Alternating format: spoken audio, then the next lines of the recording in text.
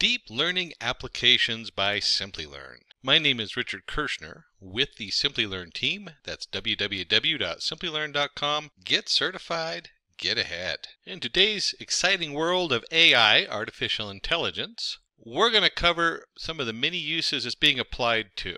Healthcare, entertainment, composing music, image coloring, robotics, image captioning, advertising, earthquake prediction. And there's many more. It's just an exciting time to be in the field of AI and deep learning and artificial intelligence.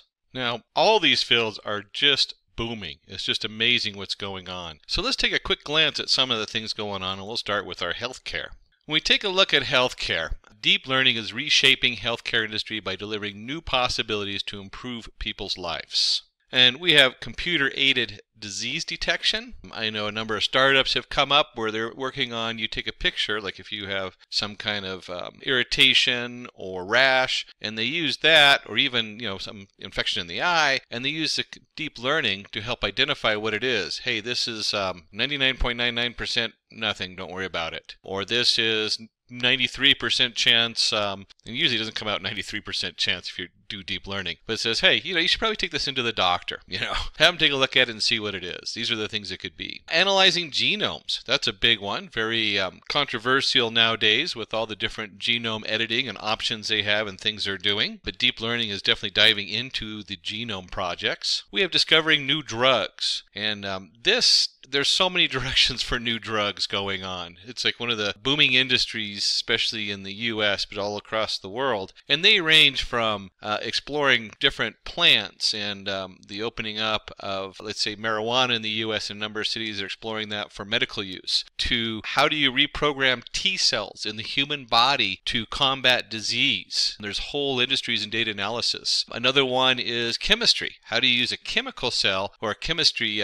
molecule, not cell, a chemical molecule to imitate the T cell. So you can then put those molecules in there and then they grab the disease cells out or the cancer cells or whatever out, just like the human body would. So discovering new drugs and how to apply that is just a huge industry. All these are huge industries. And medical imaging. We'll even take a glance closer at that, but being able to analyze, you get your MRI, you get your CAT scans. The doctors can spend a long time looking at those and taking careful measurements. And most of that's done by hand, but as we start applying deep learning, the deep learning can do a lot of that work. Not only do it the same, but it'll be uniform from one hospital to the next, meaning that as a industry, it continues to progress and you get better results and better services. So deep learning is reshaping healthcare industry by delivering new possibilities to improve people's life. And deep learning helps in early detection of cancer cells and tumors, improves the time-consuming process of synthesizing new drugs, and inverts sophisticated medical instruments.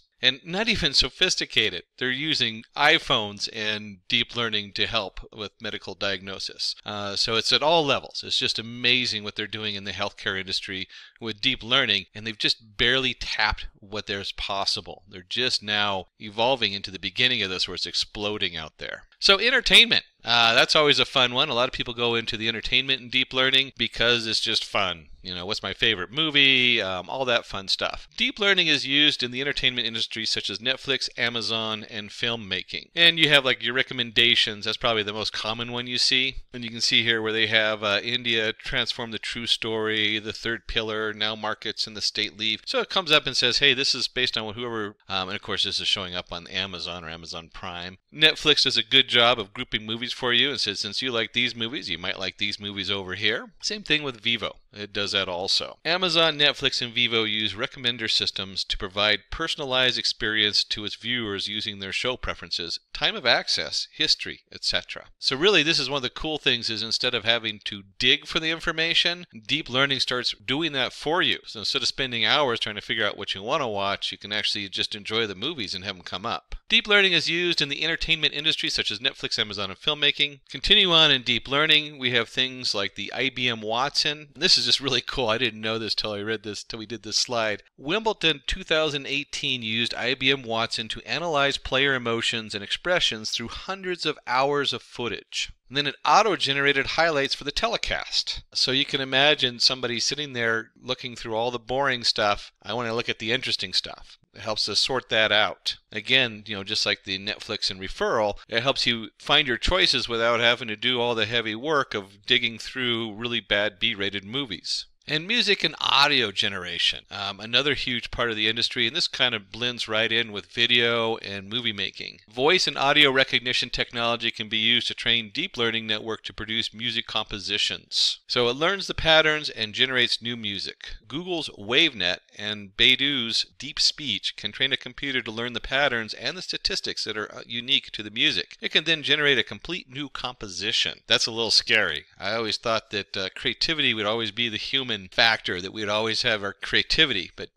computers can do some of that too. And then we have our Reed's lip movements.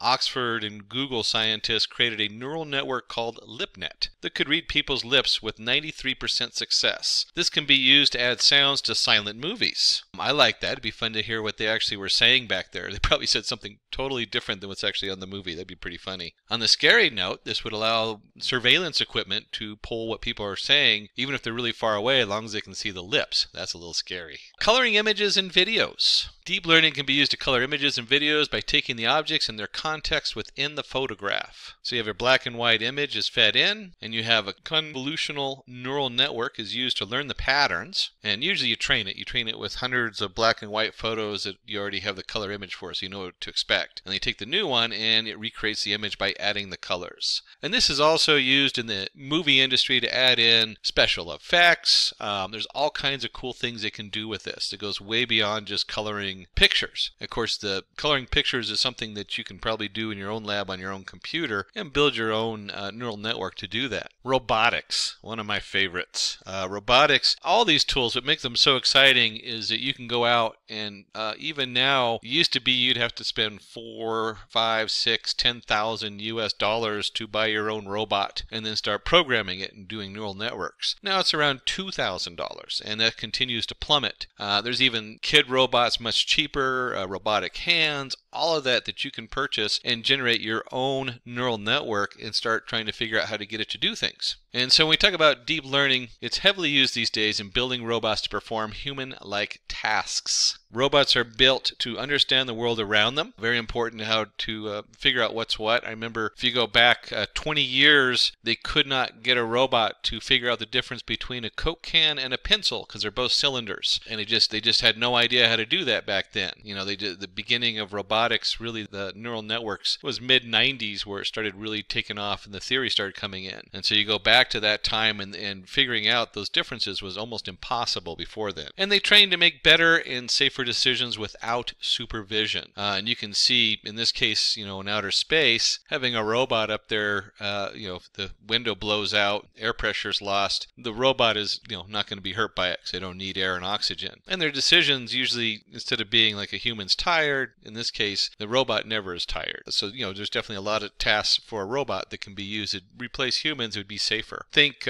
nuclear reactors that melted down after the tsunami in Japan. Using robotics to go in there and clean up would be really important instead of putting a person in a hazmat suit that might or might not protect him from the radiation. In Boston Dynamics, we have Spot Mini. He's fun to watch if you ever pull up the video, or the Atlas. Robots by Boston Dynamics react to people pushing them around, get up when they fall, can unload a dishwasher, and do other tasks as well. So we're starting to see this kind of robotics coming into the house. The Atlas obviously is a very expensive robot, but there is certainly more common ones you can actually bring into the house. And then Spot Mini is fun to watch run. I forget how fast he goes, but he goes pretty fast. Image caption generation, another part of the industry in deep learning. Deep learning is used to display the contents of an image. I love this with my Google Photos. The system is trained with very large convolutional neural networks for detecting objects in the photographs. And then a recurring neural network like an LSTM is used to turn the labels into coherent sentence. Dog catching a ball. So this is awesome. This is like you go into your Google Photos and you say, hey, I want all the pictures of my dog, or I want all the pictures of kids, or whatever it is. And they're getting to the point where you can now do, I want pictures where my dog is catching the ball. Advertising. One of the better paid fields in AI is in marketing and advertising, especially if you are working on bonuses and commission. So advertising. In advertising, deep learning allows optimizing a user's experience. So deep learning helps publishers and advertisers to increase the relevancy of the ads and boost the advertising campaigns. Allows a network to reduce costs by dropping the cost per acquisition of a campaign from $60 to $30. Create data-driven predictive advertising, real-time bidding of their ads, and target display advertising. And again, this goes from experimental, where I'm just going to guess what people want, and we'll put out a pink sign that says you want to add on widget to your order. Well, nobody wants widgets and nobody wants to see the pink sign. Maybe you got 3 people who want to see the pink sign. And you find out that the blue sign, a lot of people are reading that, and they really want a widget number 2, whatever that is. So when you talk about advertising, it also deals with marketing and also preference of merchandise. So it becomes really huge as far as what you're advertising and generating profit and sales for a company. And that's across the board, whether you're talking big real estate or property management and rentals, or Amazon uses this for all their merchandise coming out of their warehouses. Any of those are generated from the AI, generates more sales. And that's the bottom dollar. Business is always looking at the bottom dollar. Where can I make money on this?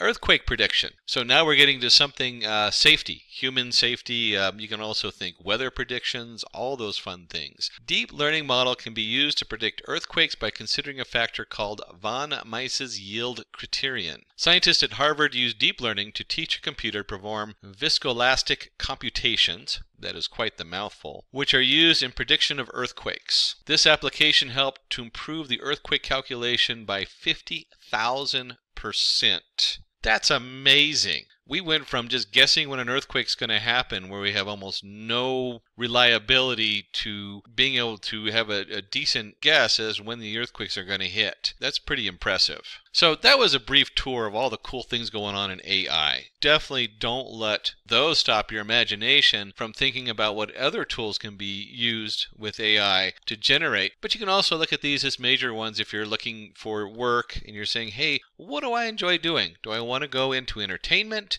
Do I want to work in the medical industry, which is very lucrative? Entertainment can be lucrative, but it's very hard to get to that level. Robotics is exploding. No one knows where it's going to go. I was just reading an article on mini TensorFlow for embedding deep learning models once you've taught them onto a cheap processor. So now you can use that to do some very basic, simple things. Wherever you go with your understanding of deep learning in the AI field, I want to thank you for joining us today, and I wish you lots of luck. For more information, visit www.simplilearn.com. Get certified, get ahead. Hi there, if you like this video, subscribe to the Simplilearn YouTube channel and click here to watch similar videos. To nerd up and get certified, click here.